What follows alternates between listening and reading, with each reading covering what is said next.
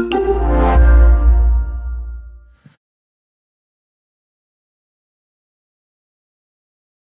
you, Janne, and indeed was exactly the thought I had in mind. Thank you for all of you for your wonderful presentations.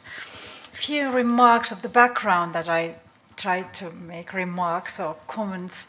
I am the director of the newly established Rule of Law Center at the University of Helsinki at the Law Faculty. So of course, when one drives with the horses, one talks about the horses and comes from that angle to this discussion. And before I make my comments, when it comes to rule of law, there is exactly that same kind of debate going on as with democracy, that particularly after Afghanistan, the question is that, I mean, what it was at least $2 billion that was spent only by the World Bank to increase the rule of law, the principle of rule of law in Afghanistan, and how did it turn out? And maybe the latest report, if you want to have a closer look, is done by the Court of Auditors in EU, in Luxembourg, and it involves the rule of law work done in Western Balkans. So we are not at the very highest, the lowest level of development vis-à-vis the presentations we heard today.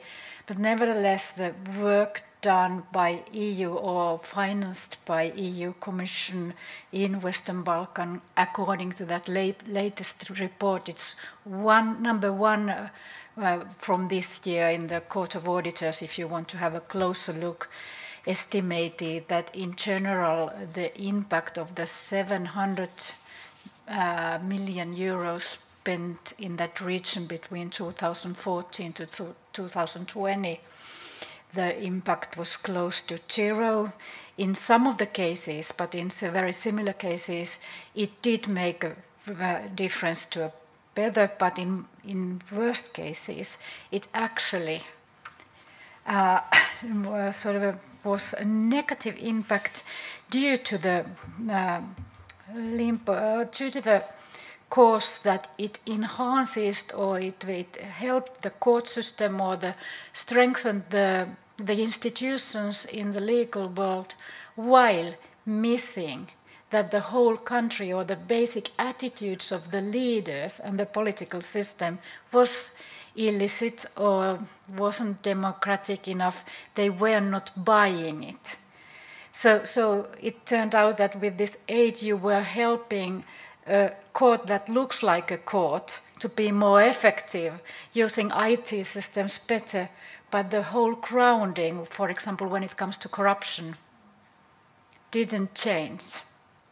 So this is the sort of angle I was listening to your presentations today, because there is more and more questions and debate, even some studies already asking about this triangle of rule of law, democracy, and human rights, and what is their role in developing in general, but also that which one comes first at which stage when you are trying to help a country to develop itself.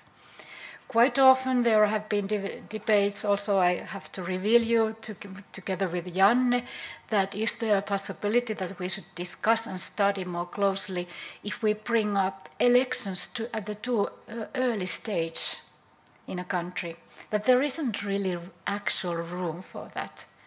And then we start to play along as if this is real democracy, and as if the structures we are building upon these elections are the real ones.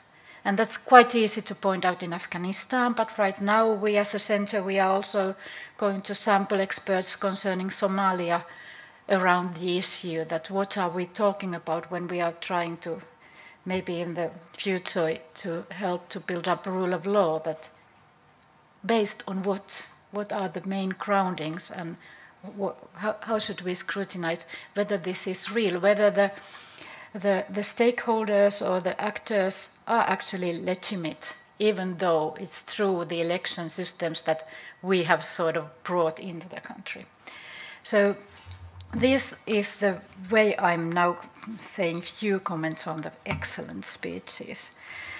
First of all, of Erik, I think it was really a relief to hear that it's similarly difficult to study when it comes to this economic growth vis-a-vis aid, as it is with the building up rule of law, and the volatility, and the fact that you could define that there are differences from various sources also when it comes to these phases, that there is a rapid growth or there isn't growth at all, and how difficult it seems to be find any clear answers or patterns so that you would go and say one size fits all. That is, I think, the most valuable outcome of it all, and also reminds me that when we need similar studies, as we heard that has been done on democracy when it comes to rule of law, that these backgrounds of what are the factors we are looking at needs to be similar way done when it comes to economic development of the country. In quite many of these studies that did the rule of law work, or did it do anything, there's almost a lack of economic background studies.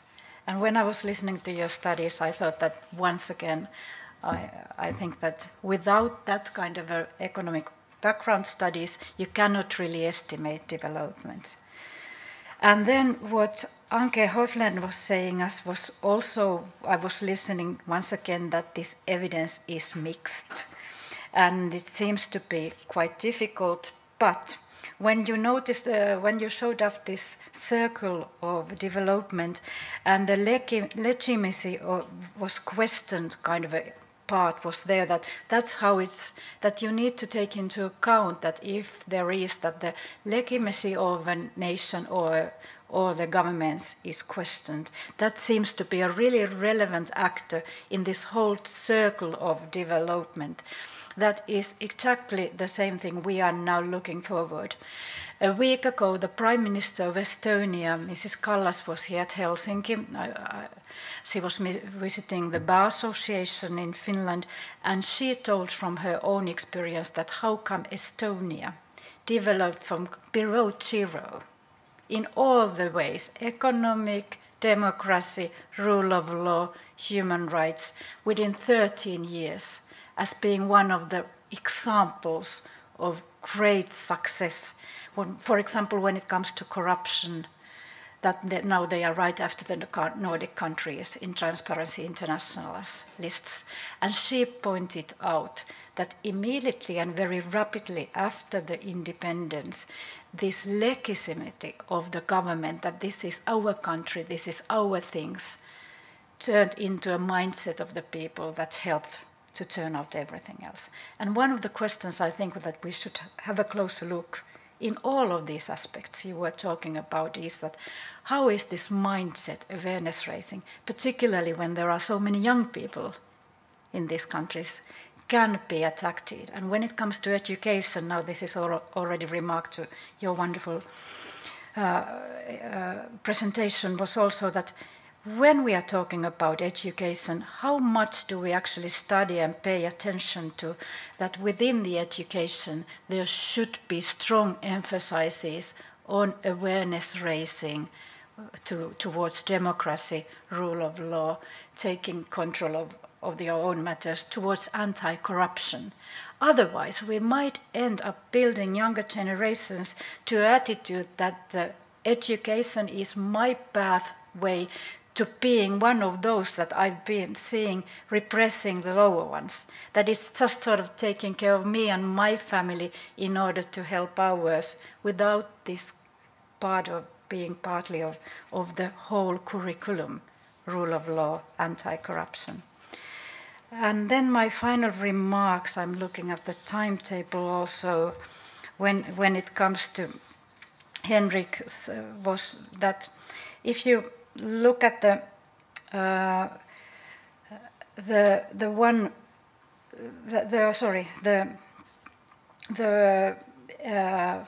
now I forgot with the youth and the urbanization. Yes, that was the thing. I'm not sure whether we have understood when it comes to rule of law or democracy also that the urbanization part has been taken seriously. In quite many literature we are talking about former tribe courts and sort of trying to build upon those as an alternative of all the mistakes we have done when trying to bring a Nordic or a Western rule of law method into a country, that the alternative would be this old tribal courts, and let's start to build upon that. That world doesn't exist. Not that, at least not to that extent as it should be. So I thank you for that as well. And from Rachel, there was so much I loved about what you were saying. And my final conclusion is that when thinking about the outcome of the rule of law, let's go back to this audit, the Court of Auditors recent report 1.22. What they stated was that it seems that if it's not long-standing, if it's only 2 or 4 years in a row processes, it doesn't work. If it doesn't pay attention severely and really deeply into civil society and freedom of press and capacity of free press to actually control and scrutinize the power and the sort of a commitment of the country and particularly of the rulers, it doesn't work at all. So what we heard today about that you need to want peace badly. My last conclusion is, after hearing you, you also need to scrutinize whether the current rulers or the stakeholders of the country really want rule of law, anti-corruption badly. And if you have doubts about that, I think you should have another look before entering, just doing what we have done so far, because there's quite a lot of evidence that what we have done so far isn't effective enough. It seems to look good, but it doesn't really try to be as effective as it can. Thank you.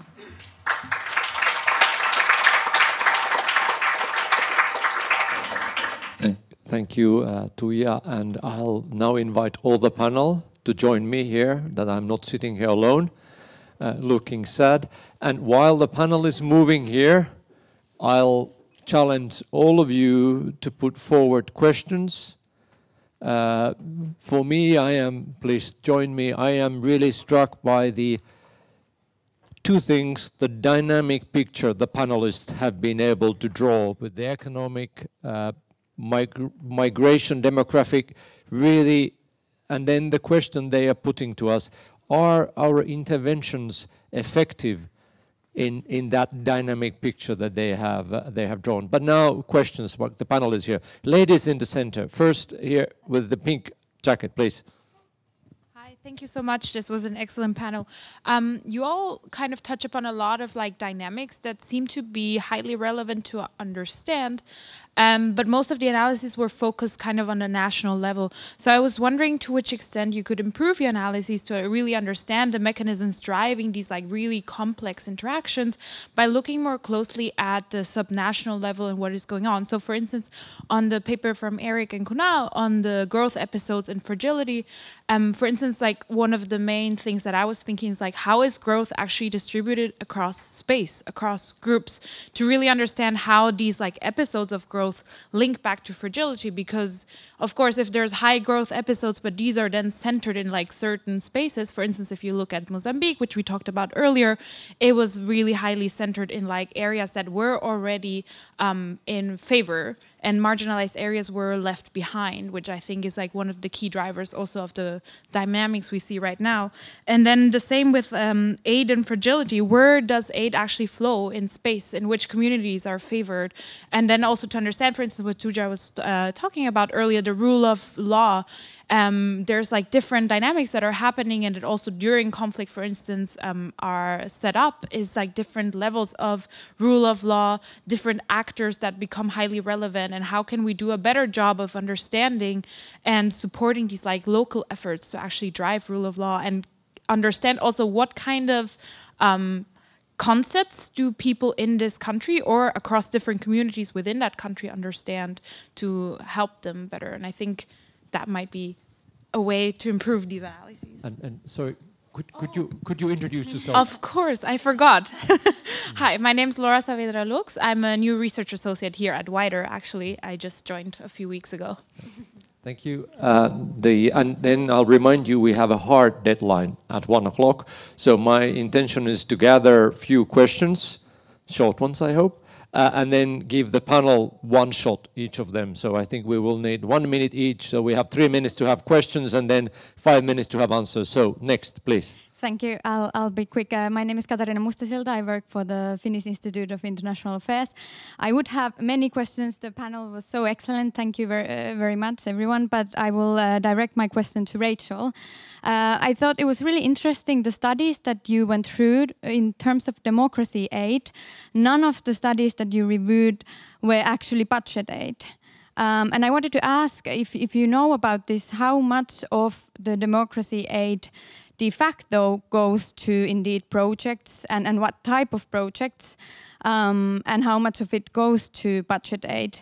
And related to that, we saw that Sweden's democracy aid indeed seemed to be particularly good in terms of the significant positive impact. So could you tell us a little bit more about the nature of Swedish aid, democracy aid? Thanks. I have two gentlemen in two sides, and then at the back with the great jacket, please. And then next will go ahead. Thanks for the presentation. So my question is particularly for Eric, but maybe also for the other presenters. I missed a bit, Eric, the relationship to what we call the institutional setup of a country and how does it relate to fragility. The reason is because many economists today are convinced that what you need for long-term growth is stable institutions. And so how would you see your work on the fragility index? How does that relate to the institutional literature? Thank you. Thank you. And then the other side. And if it's the short one, we might still have one.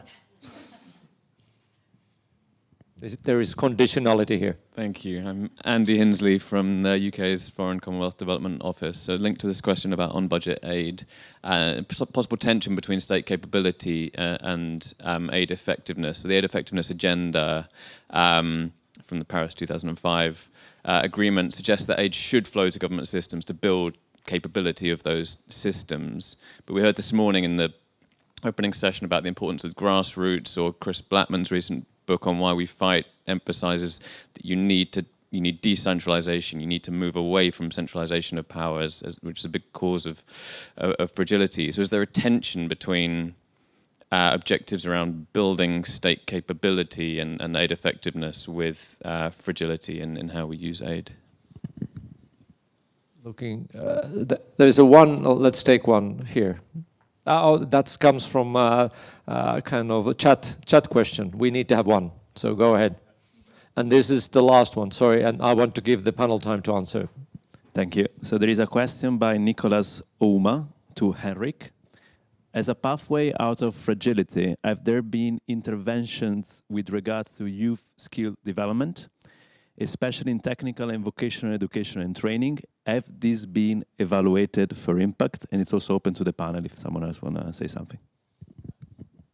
Thank you. Thank you. And I'll now put it back to the panel.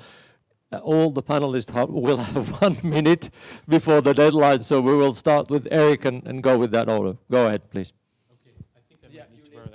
Okay, thank you for the questions. These are wonderful. With respect to Laura's questions around subnational growth, in our theoretical framework and with the case studies, we don't look at subnational from a geographic perspective, but we do from the distribution of business and business interests. And we argue and find in country case studies that when high growth accrues to countries, or companies rather, that make their profits through their relationship with government discretionary regulatory rents, then that can lead to the consolidation of perhaps an illegitimate political settlement and result in growth with less legitimacy and investments in state capacity. Looking geographically is a really interesting idea.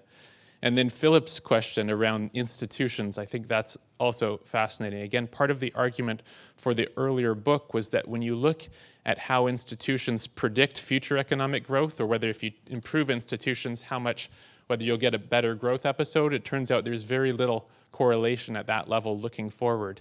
And so our argument that something else other than institutions drives growth at the level of the growth episode in the medium run. And therefore, looking at fragile countries, we also find that both high growth and low growth emerge under weak institutions. So we need to look beyond that. Okay, please. Thank you very much. Laura, for your question on subnational, are you looking at the subnational level? So there's some really interesting work by Leons and Kumana and co-authors. Sort of, does health aid give you health? And they look at, what happens around health facilities. Yeah. Now, this fragility aid is a bit more difficult to sort of, and it does. Yeah. And I think this is a very useful direction this aid literature is taking on aid effectiveness. Now, fragility is a sort of state concept. Yeah. We measure this for states. And I think we aren't quite there yet to sort of really look at fragility more in the micro context. Tilman Brück and co-authors just had something in the Review of Development Economics on sort of looking exactly at fragility from the micro perspective. What does it actually mean for people to live in a fragile environment? So I think we are going there, but we are not there yet, and thank you for your suggestion. Very briefly on Katarina's on aid allocation. So there's a big aid allocation literature, and actually when you look at it, so it's recipient need. Yeah, these countries are poor. There's also merit. Only if you democratize will you get money and human rights and so on. And of course donor self-interest, and then also some proximity factors. Very little aid is allocated according to recipient, what I'd call merit. Very little. There's lots of talk, and when you actually look at it, very little allocated. Thank you. Henrik. Thanks to Nicholas' question on technical vocational training. That's not something we've looked at specifically, but we'll be looking at in this extension project.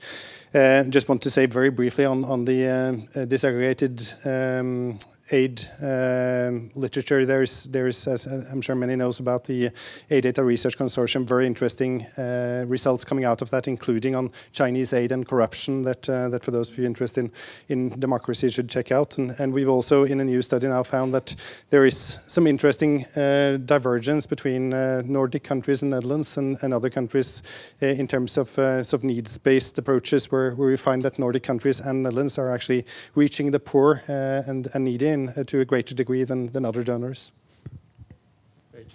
Okay, thank you. I think I'll start with Katarina's question about aid modalities, and this is, as Anke mentioned, it's a really important literature, and I think there's a lot of strong views on the best ways to provide aid. I mean, our data suggests that the vast majority of aid, democracy aid, by our limited definition, goes to project support.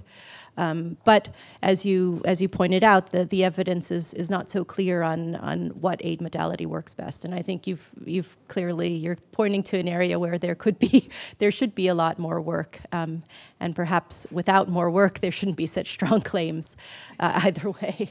I also wanted to come back to Tuija's comment about building institutions that not only look like institutions that work, but institutions that actually work. And this is a big discussion, certainly in development, for instance, with Lant Pritchett and Matt Andrews and Michael Wilcox's discussion of isomorphic mimicry. And it's, I think, a big discussion in all of our work, especially when we think about sort of measuring the things that we're trying to study. How do we capture something that is actually functioning the way that we would like it to function, not only looking in terms of structure, like a democratic institution or like a functional state. So thank you for that. I think it's something we all need to be continuing to focus on. Please. Thank you. Well, my comment is corruption, corruption, corruption. kind of also answer to the question of remote places and cities, and also maybe the follow-up of the aid. Also what was said recently about that the benefits of the countries that are helping are not getting their act together. This has been said already for 30 years. I remember when I started in the parliament, it was already a problem. There seems to be something wrong with our thinking also. Maybe it's not corruption, but maybe laziness, or something that once we have this money, we should take more effort already at the starting stage to have a closer look what we are doing together, and do we also take into account anti-corruption work.